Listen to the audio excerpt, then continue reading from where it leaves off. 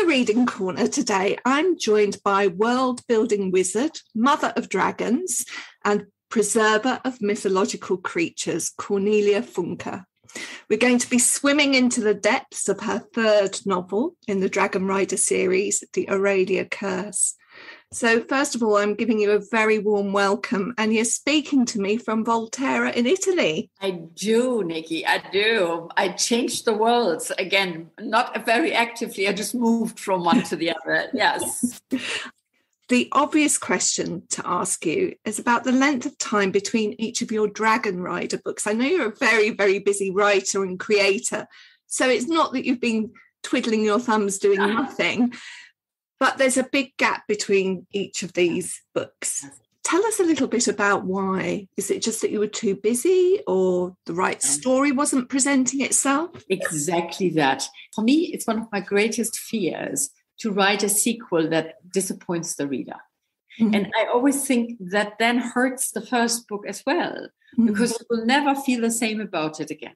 So Dragon Rider, the first book, in every reading, I had a little boy or little girl standing up and saying, Cornelia, when is there a sequel of Dragon Rider? So believe me, I tried.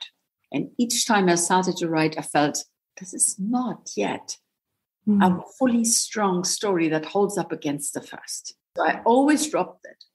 Mm-hmm. And then at some point, I worked in Los Angeles with a group of artists on a possible digital rendering of Dragon Rider, something we were dreaming of, that kids take it and they can chase dragons and whatever. It failed hopelessly. We couldn't make the technology work. But while we were doing that, I got so much into that world again. And the Griffin's Feather came very naturally. And I felt like it's equal to the first book. And I actually wanted to write another one right afterwards, but I have 2 other series going. So the next Dragon Rider took its time, and a fire was chasing me away from my home when I was working on the third. So the Aurelia has its roots in the winter of 2018, and it was deeply set in Malibu, where I was living, and a love song to that place. I did not know at that time I would ever leave it. So is this the forest fires? They were devastating. I had to run from the most monstrous fire I've ever seen. It was very scary and very frightening. I was evacuated for 3 months. I came back to a farm that had been saved by 4 gardeners. So you will meet Alfonso Fuentes in this book, who is the savior of my farm. Oh, how amazing. It was unforgettable what they did for me. So I was evacuated, and Alfonso called, and the fires were behind him. And he said, Senora, I'm so sorry, we have to give up. I saw my melted trash cans, just melted plastic on the floor. I saw my hedges burning. And I thought, all my memories, all my art, all my notebooks, all gone.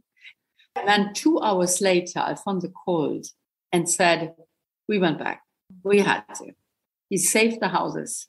He saved my donkeys. He saved my ducks. How can you say thank you for that? You will never be able to. I dedicated 2 books to him by now, and I made him a character in this one because it was such an enchantment to see what people can do for you. I mean, that's just such a stunning story, and I hope that the land will recover. It did. It bloomed afterwards. It was the most incredible thing that happened afterwards, and it was very hard for me to go now. Yeah. But yeah. So we're going to talk about the Aurelia Curse. The big quest in this story is to preserve a giant jellyfish. There's a strong ecological theme throughout the book, as indeed there is through the whole series. But this time, it's the preservation of the ocean that takes centre stage.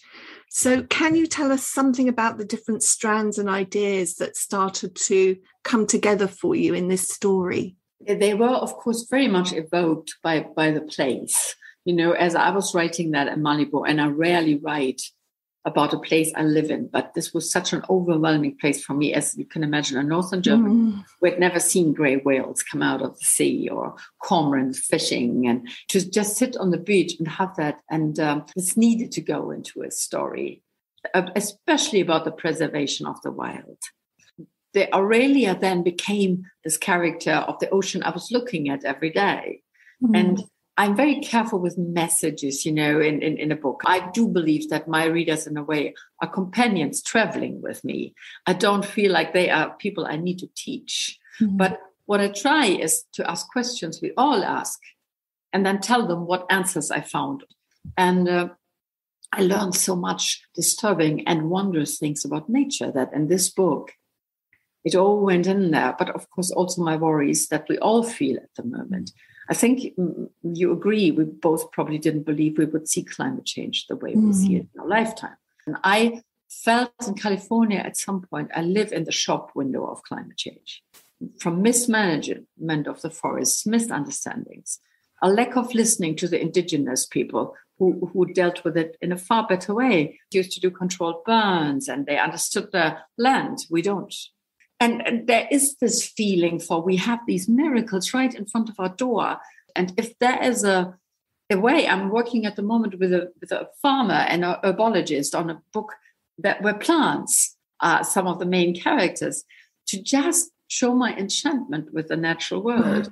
And I believe in the little steps, because once we think about the big steps, we mostly fail.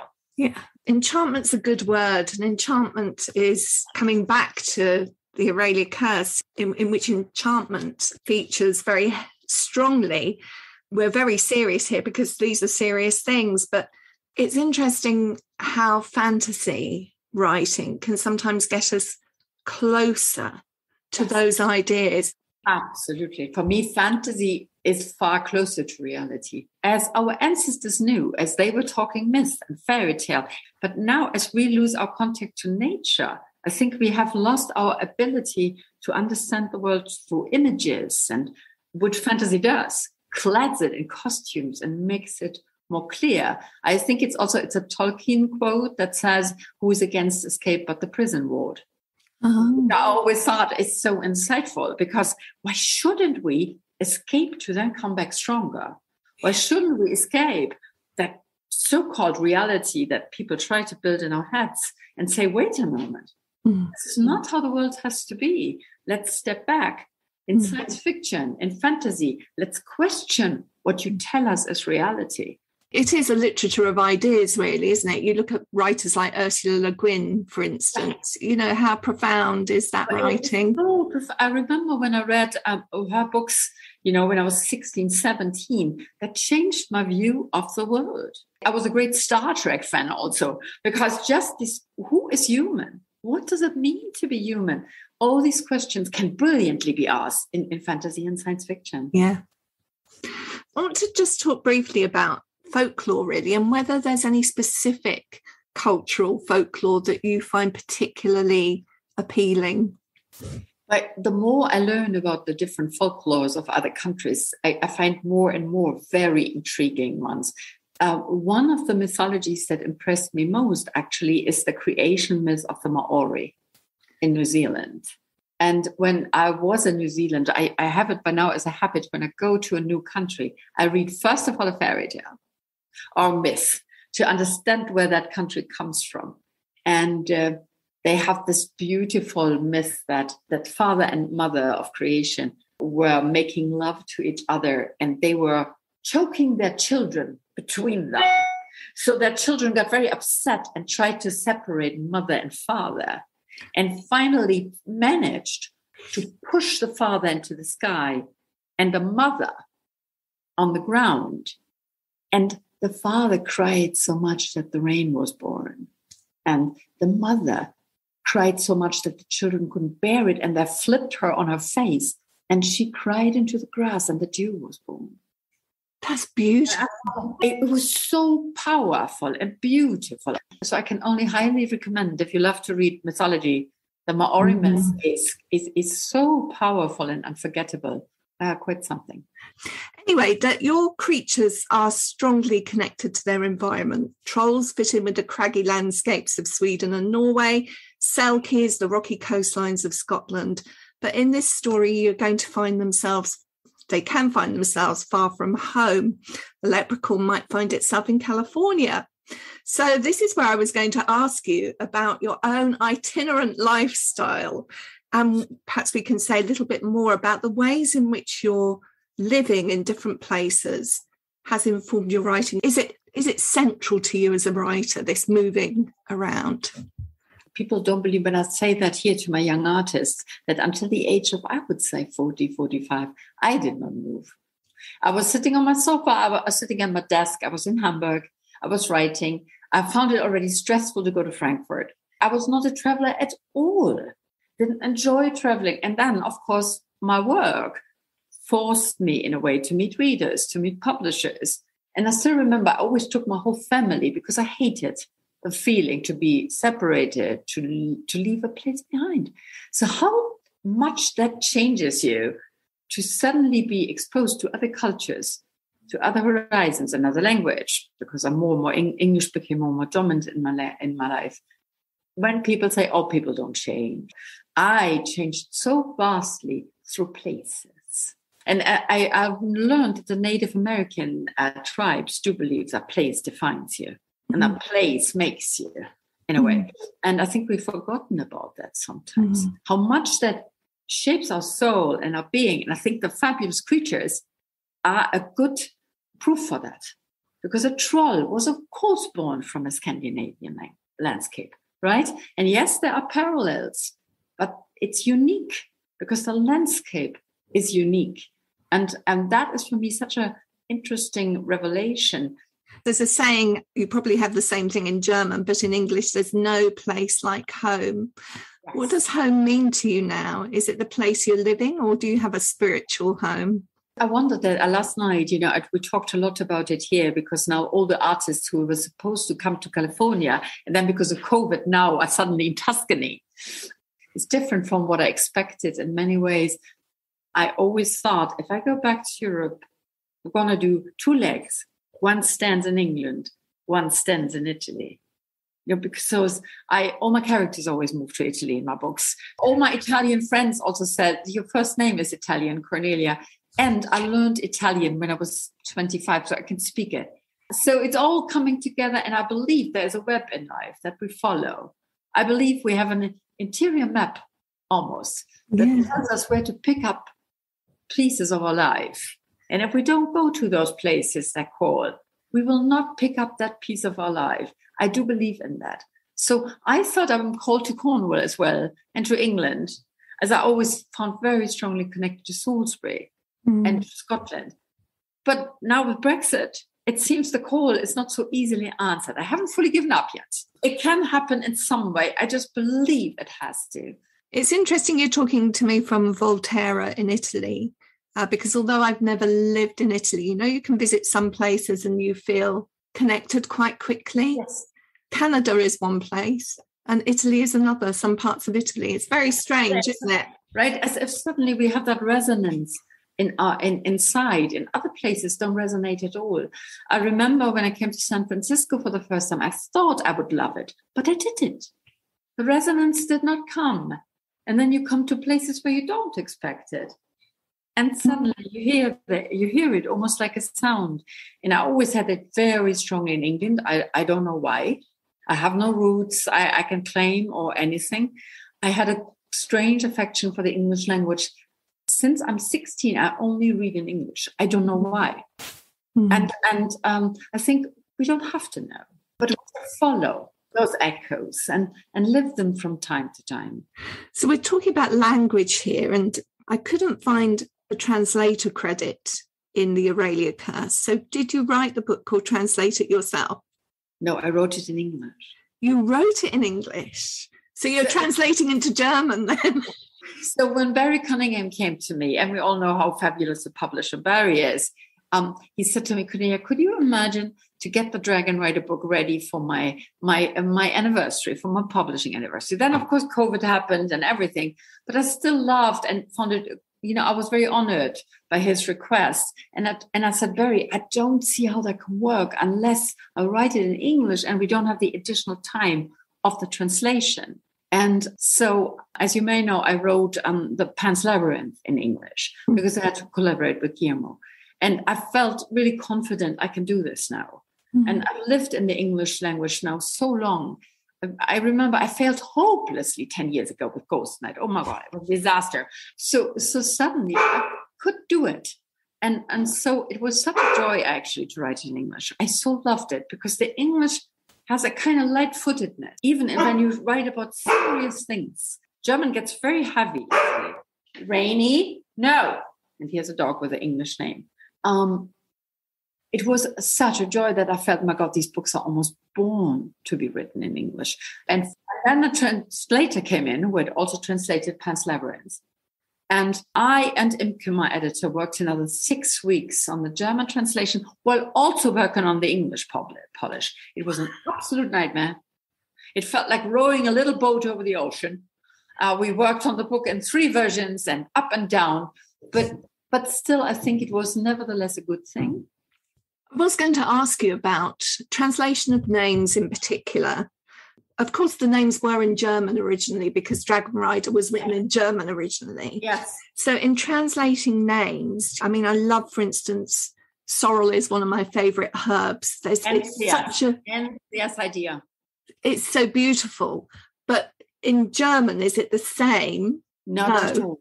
So sorrel in German would be called, if you would translate it, sulfur fir.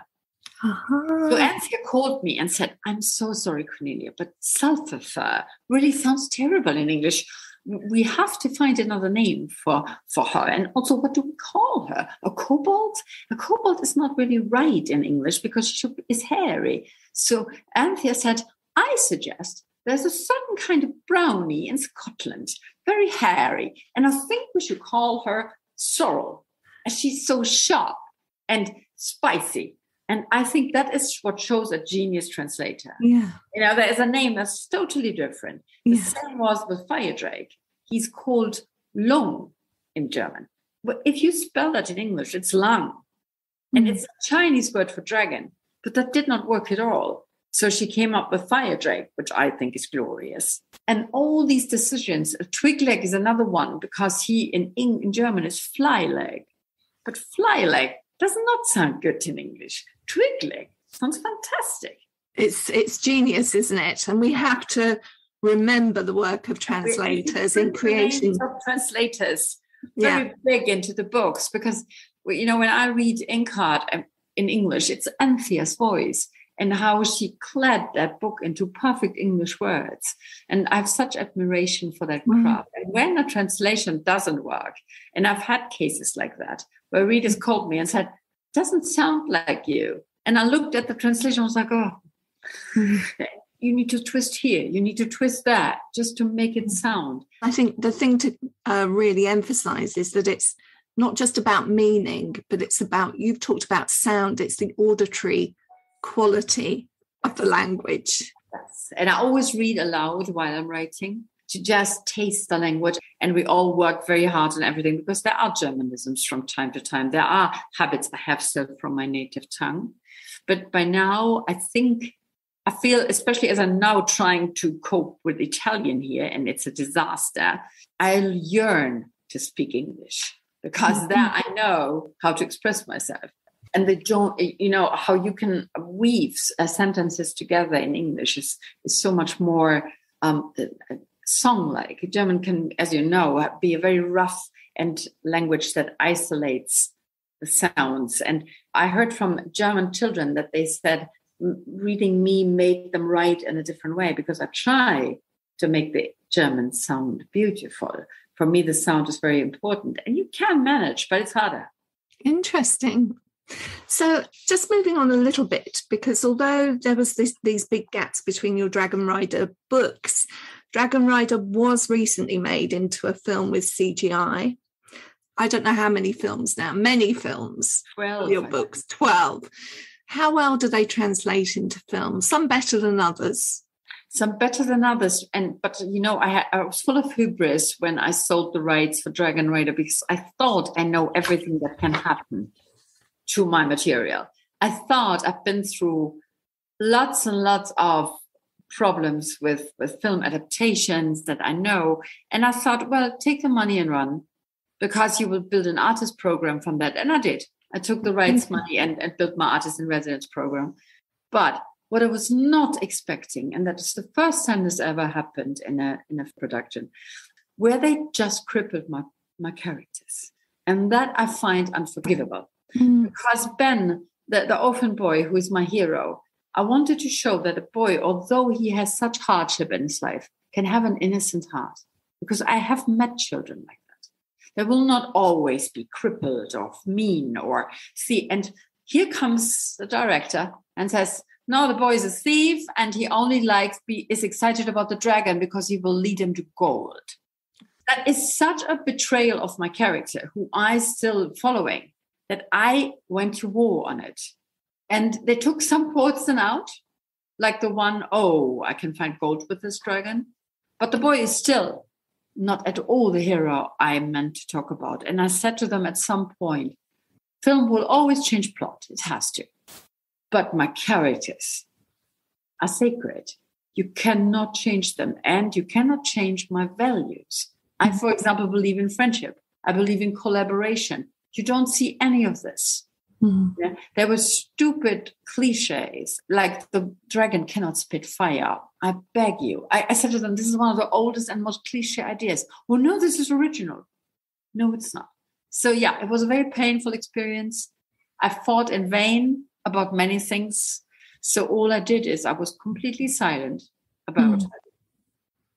And I said to everybody, it's not my book.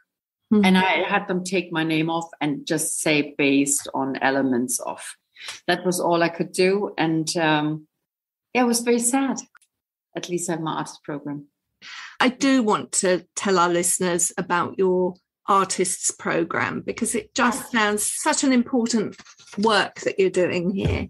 But I think by now, when you're in your 60s now, I think you ask yourself, so, okay, you can write a few more books, which I hope I will. But there's also the task to maybe share what you learned about the book business, about art, about storytelling and the importance of it, because that's so easily forgotten in our very commercial times. And it's been so fulfilling. I started it in 2019 after the fire. And I had a year of 26 artists visiting me and working with me from Germany, from England, from Mexico, Argentina. I have collaborations with the Colombian Festival, with Indian schools. I have now, I will have 2 young writers from Salisbury coming. I want to team up with a Main Street Trading Company in Scotland and do something with them because I love the bookstore so much. I want to also find people who may not be creatives, main time and come and visit and meet. And I have 4 little quarters here, 4 little apartments for artists, and I have workshops. And I invite musicians, illustrators, and writers who are on the verge of breaking, of making it a full-time job, or are doing it as a second job, between 20 and 38, but in between also inviting experienced artists who then give advice. So it goes very organically, lots of serendipity involved. I don't want to have too much competition. But I hope I can continue this until I drop dead, because my God, it's so beautiful. So what do they do? Is it just giving them the time and the space and a dialogue? It's just that. I say, I pay your travels. You will have lodgings. You will have 2 or 3 other young artists as company. And of course, me. I'm available whenever you want to talk and show me something. There are no obligations. I will not ask you to finish anything or show anything. I give you space.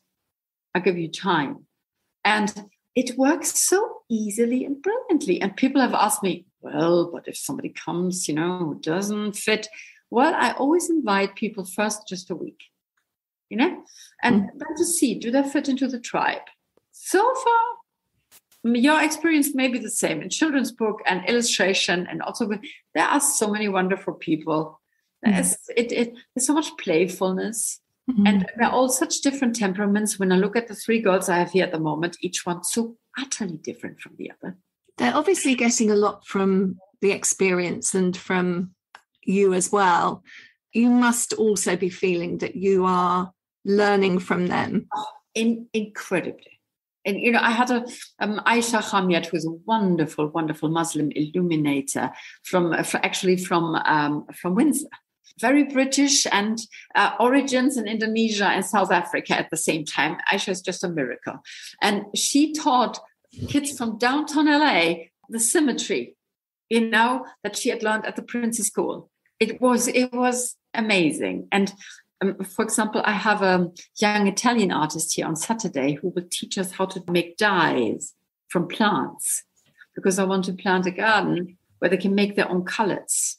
So for me, it's also very much about craftsmanship, because I have the greatest respect for crafts.